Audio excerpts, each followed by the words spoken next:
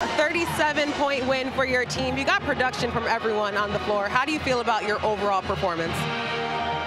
Yeah, I think when our defense, I've been saying this for the last month, when our defense is active like it was today, and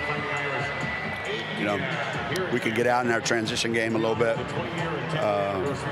And Paige and Aaliyah set the tone, right? So if Paige and Aaliyah are playing well and they're getting a lot of touches, that makes us the kind of team that we want to have. And it's just good to be here. This is our first Big East game in Gamble this year, which is crazy, right? So I think the kids had a lot of fun. What an atmosphere. You got a lot from Ashlynn Shade in this game, too. 21 points, 7 rebounds. I know at the half you were asking for more aggression defensively, but what can you say about her effort in this one? That's who she is. She had an off night the other night, but that's who she is. She's she's a kid that, is a scorer. She's got a scorer's mentality.